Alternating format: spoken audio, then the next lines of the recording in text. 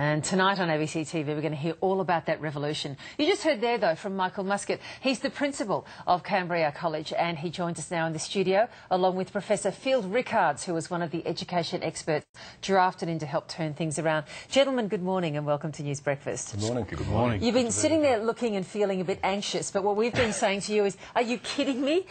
We're the ones who would be so anxious if we walked into your environment, the awesome responsibility of having to educate the next generation. I couldn't do it, Michael.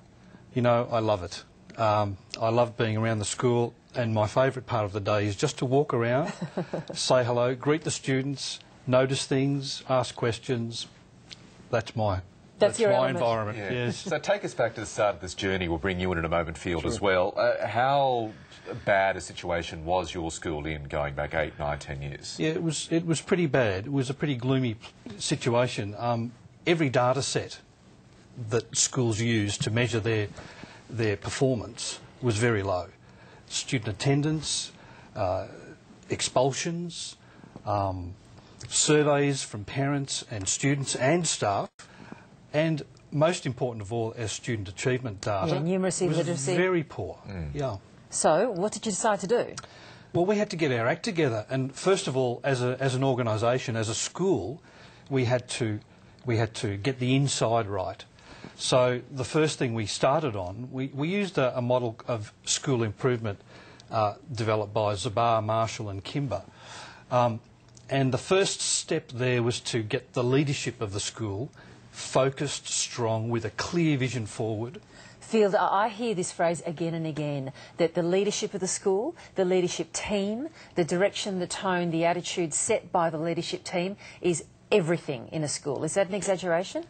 It's certainly an important part of the equation, but in terms of student learning, the greatest impact on student learning is indeed the effectiveness of the teacher in the classroom. But without the leadership, you're not going to develop the effectiveness of the teacher. This is complex. As you will see on the series, it's a really complex, challenging profession. And some teachers are more effective than others. And I think what Michael's achieved is, in fact, found the most effective people, and they work in teams, so that what we want to do is improve the effectiveness of every teacher and recognise the excellence of those who are most effective. Getting down to 10 takes, how do you improve the effectiveness of a teacher? What makes a good teacher, Michael? Well, you have to have a clear model that you're working towards, and what we did that was of great assistance to our teachers was develop the Kambrya College model of instruction. This is how we teach at Kambrya College, and it is developed from the evidence base provided by the Melbourne Graduate School of Education. Which is where you are, of course, Field, and this is interesting to me. So here in this experiment we have the practical, and sitting over there where you are, we have the theoretical. So over this period of time, which shifted more? Which actually realised that the in a sense had a greater connection to a better outcome? Well, I think the biggest shift, in fact, was a paradigm shift, that teachers are more than people who just deliver information. I think teachers have to be people who understand that students are on a developmental path, that every student's different, and they have to be able to evaluate the impact they've had on learning. In tonight's episode, Grace Wong is one of our graduates from 2014, and she started your school last year, Michael. She's confronted with a grade 8 class of mathematics, and their abilities vary from grade 3 to grade 9. So and that's not uncommon, is it? No, this is fairly standard. So we set out the Graduate School of Education set out in 2008 to really rethink the whole training of teachers, and we call it a clinical teaching program. Practitioners who can evaluate the needs of every student, intervene, and then evaluate the impact they've had on learning. Complex, challenging stuff, and some are better than others. So there's a whole lot of things we need to change in education, and how do teachers work in teams, collaboratively, recognising the difference in expertise. I mean, we recognise difference in expertise in every other profession, but we seem to assume in education that anybody can teach. They just need passion, they just need to stand in front of the class. And in fact, some policies in politics in recent years have said they just don't teach enough. I can't sit there for hours on end just listening. Listening to more information and more information. It's not just the surface learning, it's deep learning as well. So this is incredibly complex, and I think this 4-part series really illustrates the complexity and the challenge of teaching. And what Michael's achieved, and there are other schools that do it as well, but what he's achieved in a space of 8 years is extraordinary. Bottom 10%, top 25%. And it sends a message, I believe, to politicians that if they want to make a change, if they seriously want to make a change, then they need to set some long-term goals, not short-term goals, and focus on the teacher. Yep, and there has been a lot of politics, as you say, Field, on this issue for many years now, and whenever the education debate is raised, class sizes is usually up at the top of the agenda. What has been the practical experience at your school about class sizes, big, small, in terms of the most effective way of teaching young kids? To me, probably class size is not the biggest issue.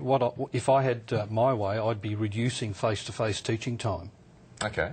Because... And putting what in its place, the gap, yeah. What I need to create more time for in my school is teacher collaboration, teacher planning time, teachers strategising as to what are the approaches with different cohorts of students that are going to have maximum impact. So teachers working together and leaving the students with more self-directed learning time?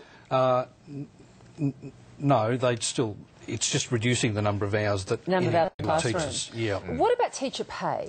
Is that a big issue? And in terms of the excellence that you speak of and the skill and the ability field, does that go to that as well? Should we be paying teachers differently according to their abilities and their skills? Absolutely. And in fact, there are structures within the Australian Institute of Teaching and School Leadership which talks about graduate, proficient, accomplished and lead teachers, and lead teachers need to be those people that lead and should be paid accordingly. Absolutely. And do you agree with that? Look, the only reservation I have is that industrially it's a very complex issue. I'm sure. And that's where, you know, you have to work out, are you going to come out winning by taking this approach, or are you going to create a lot of problems? You realise you'll get lots of applications now from all our viewers around the country. How open is your enrolment, Michael? Well, it's tightening up because we're filling, you know, the enrolments are coming in thick and fast. I can just imagine. Because success breeds success. Look, guys, a real pleasure to meet you this morning and to talk about this. I'm so looking forward to seeing it because it's an argument and an issue right at the heart of the Australian community right now. So well done on what you've done. Go well. Thank you. We're excited. Yeah, I'm sure you are. Michael Field, thank you. You can catch the full episode of Revolution School. That's tonight at 8:30 on ABC TV. I'm putting that one down as must not miss TV. Now, in October last